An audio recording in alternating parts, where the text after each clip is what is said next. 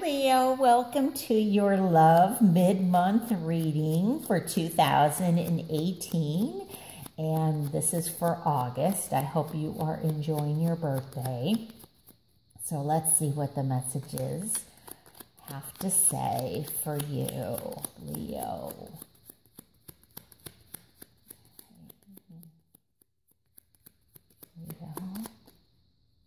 And if nothing flies out, then we will go ahead and cut.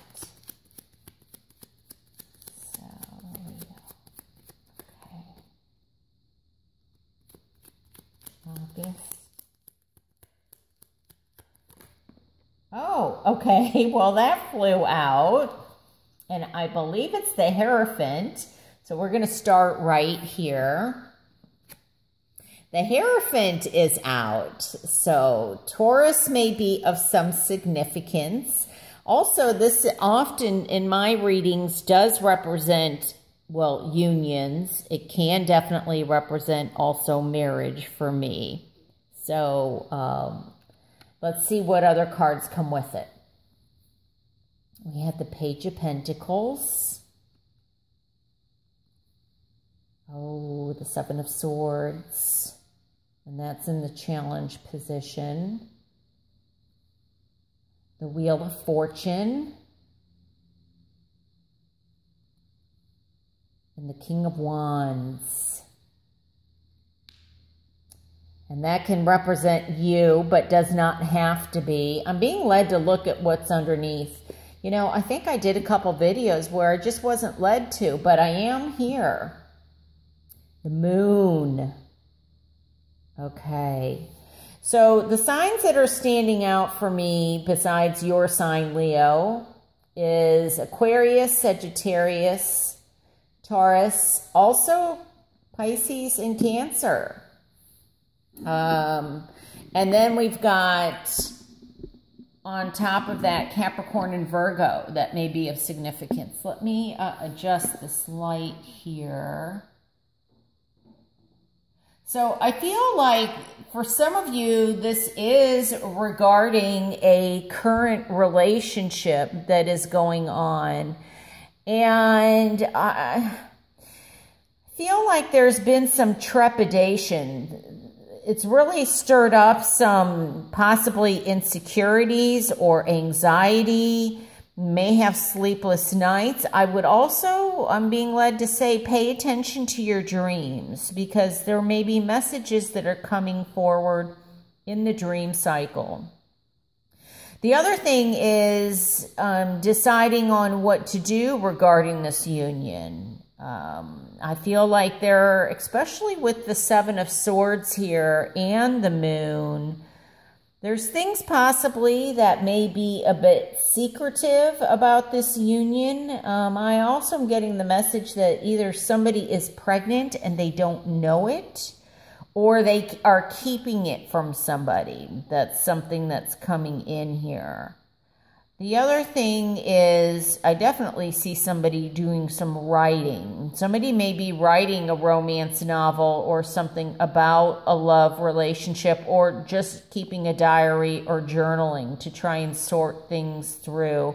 I also get documentation. So this marriage situation may be somewhat over because I'm picking up some legalities, like somebody is documenting things that are going on or trying to, I don't know, I'm getting like follow the money trail. So could also be that somebody is hiding money in a love relationship. It might be for positive, but with some of these cards, I feel like it's, you know, could be that money is, somebody's wondering where the money is going, or that you are contributing quite a bit of money and or energy. That's another way money is coming across as energy into a relationship, and you're just not getting a lot back from the partner.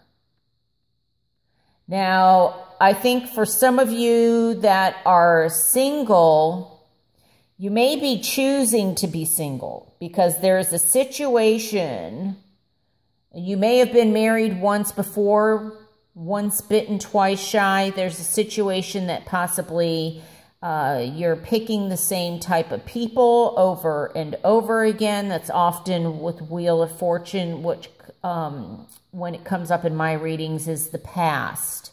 There's a need to let go of the past or learn from the past so that you aren't kind of shut down in when it comes to love and or relationships and or the possibility of new people coming in. Because it could be an earth sign, Capricorn, Virgo, and Taurus. But for some of you, I feel like this person may have been in the past and this is you.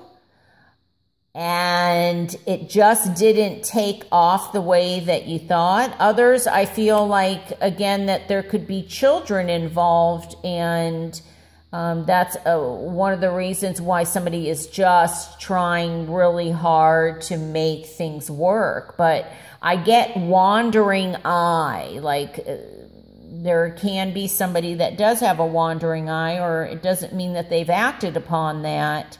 But their full focus or attention isn't on this union, is what I'm getting. Like history tends to repeat itself.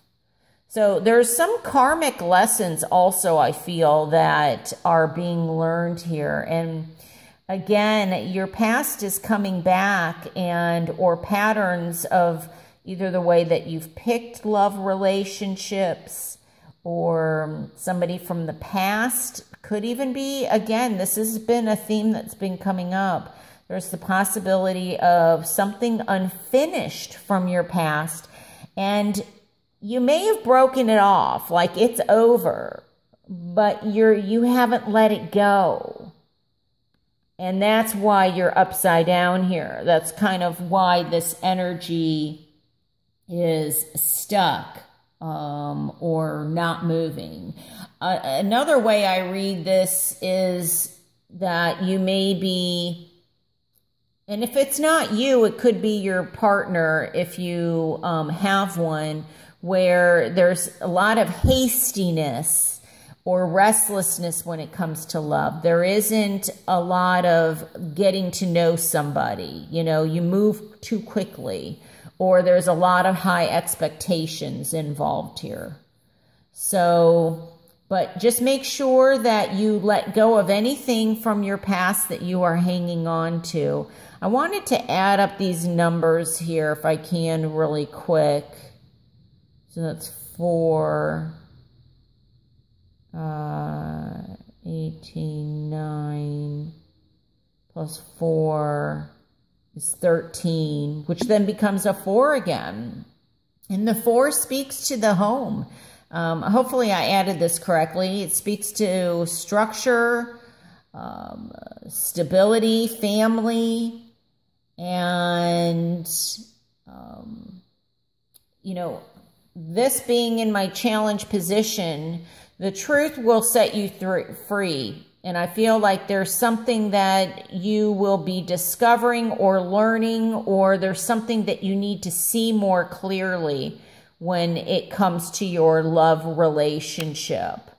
And if you keep on ignoring what is going on, or if there's lack of communication, that's going to keep happening. So listen to your intuition. That's going to be very strong for you. So these are some messages that are coming through. Remember, if you would like a private reading with me, you can reach me at moonwatertarot.com. Thank you so much for watching, Leo. Take good care, and I will talk to you soon. All right. Bye.